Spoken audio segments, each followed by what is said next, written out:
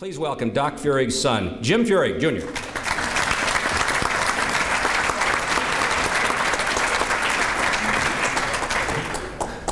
Thank you, Terry. I feel very fortunate to be here to accept this honor in my dad's name. And Terry hit on something earlier in his remarks. This honor is very special coming from Michigan State. The campus community was my dad's and our family's extended family, especially the athletic community. My dad had 3 sons, my brother Bob, Tom, who's here tonight, and myself. Also able to be here tonight is grandson Paul and my wife Pam, usually with the camera. But my dad's family really included the Michigan State family, the faculty, students, staff, coaches, student athletes, and even the visiting teams.